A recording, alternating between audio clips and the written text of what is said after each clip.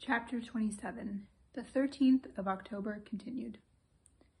The clock in the council chamber struck 9. "Well," said Lord Caterham, with a deep sigh, "here they all are, just like little Bo Peep's flock, back again and wagging their tails behind them." He looked sadly round the room. "Organ grinder complete with monkey," he murmured, fixing the Baron with his eye. "Nosy Parker of Thormagton Street." "I think you're rather unkind to the Baron," protested Bundle, to whom these confidences were being poured out. "He told me that he considered you the perfect example of English hospitality amongst the haute noblesse." "I dare say," said Lord Caterham, "he's always saying things like that. It makes him most fatiguing to talk to, but I can tell you I'm not nearly as much of the hospitable English gentleman as I was. As soon as I can, I shall let Chimneys to an enterprising American, and go on and live in a hotel. There, if anyone worries you, you can just ask for your bill and go." "Cheer up," said Bundle. "We seem to have lost Mr. Fish for good." "I always found him rather amusing," said Lord Caterham, who was in a contradictory temper. "It's that precious young man of yours who has let me in for this. Why should I have this board meeting called to my house? Why doesn't he rent the Larches of Elmhurst, or some nice villa residence like that at Streatham, and hold his company meetings there?" "Wrong atmosphere," said Bundle. "No one is going to play any tricks on us, I hope," said her father nervously. "I don't trust that French fellow, Lemoyne. The French police are up to all sorts of dodges. Put India rubber bands round your arm, and then reconstruct the crime and make you jump. And it's registered on a thermometer. I know that when they call out, 'Who killed Prince Michael?' I shall register 122, or something perfectly frightful, and they'll haul me off to gaol at once." The door opened, and Treadwell announced, Mr. George Lomax, Mr. Eversley." "Enter, Cotters, followed by faithful dog," murmured Bendel. Bill made a beeline for her, whilst George greeted Lord Caterham in the genial manner he assumed for public occasions. "My dear Caterham," said George, shaking him by the hand, "I got your message and came over, of course." "Very good of you, my dear fellow, very good of you. Delighted to see you." Lord Caterham's conscience always drove him up to an excess of geniality when he was conscious of feeling none. "Not that it was my message, but that doesn't matter at all." In the meantime, Bill was attacking Bundle in an undertone. "I say, what's it all about? What's this I hear about Virginia bolting off in the middle of the night? She's not been kidnapped, has she?" "Oh, no," said Bundle. "She left a note pinned to the pincushion in the orthodox fashion." "She's not gone off with anyone, has she?" "Not with that Colonel Johnny. I never liked the fellow, and from all I hear, there seems to be an idea floating around that he himself is the super crook. But I don't quite see how that could be." "Why not?" "Well, this King Victor was a French fellow, and Cade's English enough." "You don't happen to have heard that King Victor was an accomplished linguist, and moreover was half Irish?" "Oh, Lord, then that's why he's made himself scarce, is it?" "I don't know about his making himself scarce. He disappeared the day before yesterday, as you know. But this morning we got a wire from him saying he would be down here at 9 p.m. tonight, and suggesting that Cotter should be asked over. All these other people have turned up as well, asked by Mr. Cade." "It is a gathering," said Bill, looking round. "One French detective by window, one English ditto by fireplace. Strong foreign element. The stars and stripes don't seem to be represented?" Bundle shook her head. "Mr. Fish has disappeared into the blue. Virginia's not here either. But everyone else is assembled, and I have a feeling in my bones, Bill, that we are drawing very near to the moment when somebody says, 'James the footman,' and everything is revealed. We're only waiting now for Anthony Cade to arrive." "He'll never show up," said Bill. "Then why call this company meeting, as father calls it?" "Ah, there's some deep idea behind that. Depend upon it. Once it's all here, well, he's somewhere else. You know that sort of thing." "You don't think he'll come, then?" "No fear. Run his head into the lion's mouth? Why, the room's bristling with detectives and high officials." "You don't know much about King Victor if you think that would deter him. By all accounts, it's the kind of situation he loves above all, and he always managed to come out on top."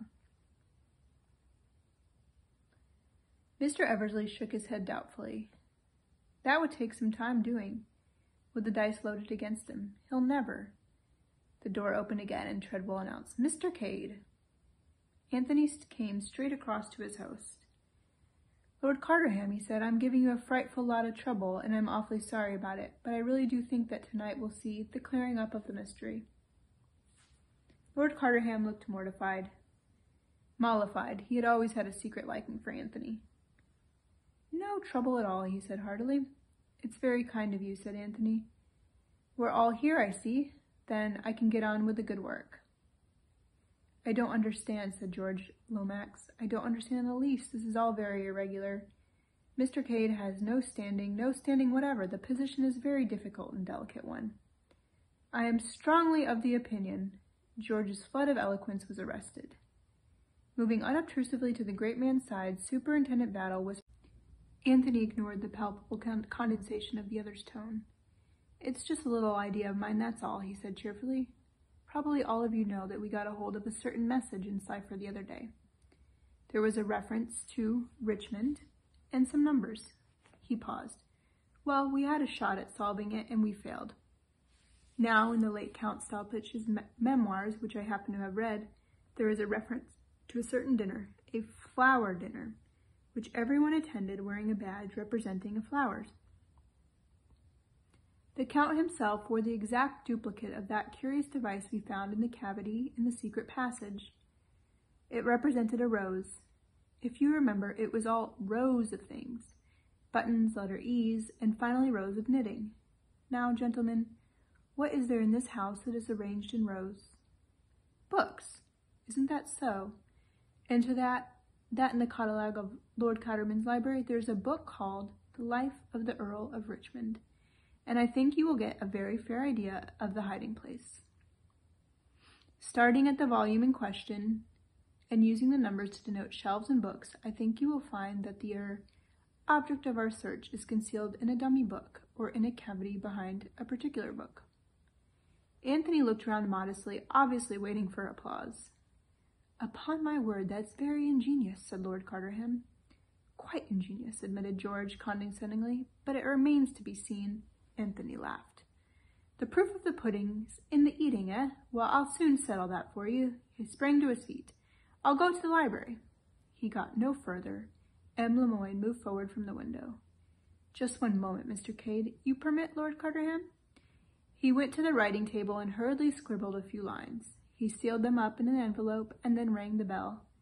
Treadwell appeared in answer to it. Lemoyne handed him the note.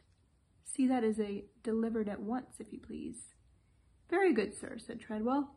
With his usual dignified tread, he withdrew. Anthony, who had been standing irresolute, sat down again. "What's the big idea, Lemoyne?" he asked gently. There was a sudden sense of strain in the atmosphere. "If the jewel is where you say it is, well, it has been there for over 7 years. A quarter of an hour more does not matter." "Go on," said Anthony. "That wasn't all you wanted to say." "No, it was not. At this juncture it is unwise to permit any one person to leave the room, especially if that person has rather questionable antecedents." Anthony raised his eyebrows and lighted a cigarette. "I suppose a vagabond life is not very respectable," he mused. 2 months ago, Mr. Cade, you were in South Africa. That is admitted. Where were you before that?" Anthony leaned back in his chair, idly blowing smoke rings. "Canada, wild Northwest. Are you sure you were not in prison? A French prison?" Automatically, Superintendent Battle moved a step nearer to the door, as if to cut off a retreat that way, but Anthony showed no signs of doing anything dramatic. Instead, he stared at the French detective and then burst out laughing. "My poor Lemoyne, it is a monomania with you. You do indeed see King Victor everywhere. So you fancy that I am an interesting gentleman? Do you deny it?" Anthony brushed a fleck of ash from his coat sleeve. "I never deny anything that amuses me," he said lightly. "But the accusation is really too ridiculous." "Ah, you think so?" The Frenchman leant forward. His face was twitching painfully, and yet he seemed perplexed and baffled, as though something in Anthony's manner puzzled him. What if I tell you, monsieur, that this time, I am out to get King Victor, and nothing shall stop me? Very laudable, was Anthony's comment. You've been out to get him before, though, haven't you, Lemoyne? And he's got the better of you. Aren't you afraid that that may happen again? He's a slippery fellow by all accounts. The conversation had developed into a duel between the detective and Anthony. Everyone else in the room was conscious of the tension. It was a fight to finish between the Frenchman, painfully in earnest, and the man who smoked so calmly and whose words seemed to show that he had not a care in the world. If I were you, Lemoyne, continued Anthony, I should be very, very careful. Watch your step and all that sort of thing. This time, said Lemoyne grimly, there will be no mistake. You seem very sure about it all, said Anthony, but there's such a thing as evidence, you know. Lemoyne smiled. And you ask me who murdered Prince Michael, he cried. I won't tell you. I'll show you. That whistle was the signal I've been waiting for. The murderer of Prince Michael is in the library now. He sprang out through the window, and the others followed him as he led the way round the terrace until they came to the library window. He pushed the window, and it yielded to his touch. Very softly, he held aside the thick velvet curtain so that they could look